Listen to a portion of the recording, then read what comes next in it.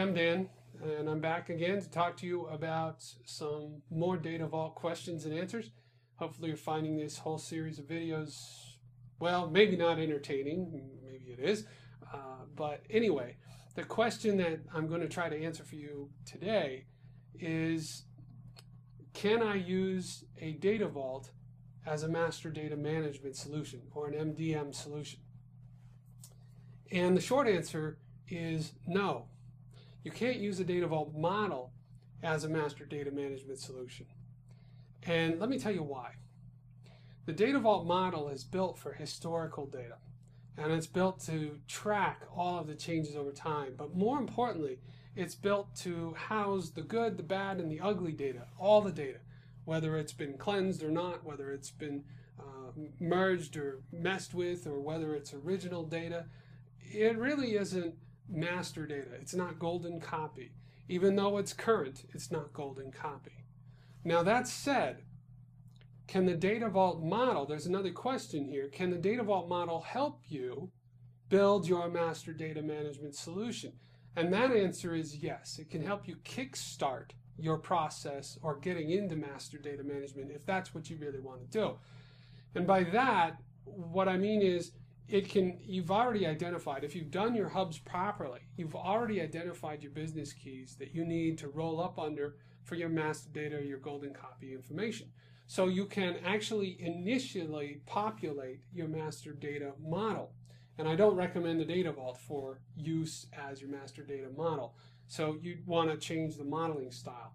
And another thing, you want to roll together the satellites and the hubs, or the links and its corresponding hubs, and you sort of want to denormalize and go back to a more of a third normal form-like model for your master data set. And that's more powerful because the master data solution or the master data set or database will house only current information. It'll house business quality cleansed information. It'll house one copy of that record with one copy of that key. So you're going to be able to answer the question, how many customers do I have? And it's all going to be integrated, right? So all integrated up to a master key that someone has blessed.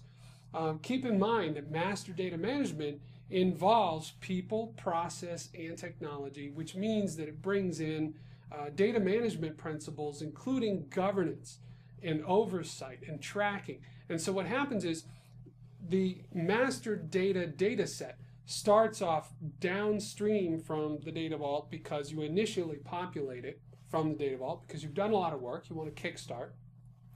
And immediately, as soon as the data is populated or pushed in, it becomes an upstream system. It becomes a source system. Why?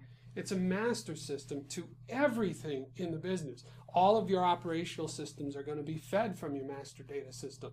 All of your operational systems are now going to rely on it. Your business is going to be run off of your master data. That's the whole point of having master data. So at that point, it becomes an upstream system, an operational source to your data warehouse. And then you begin feeding all of the master data, just as any other source system, right back into your Data Vault. So you're now capturing the changes of anything that occurs to that master data set in your Data Vault along the way. So again, the short answer to the question, can I use a Data Vault model as my master data management solution?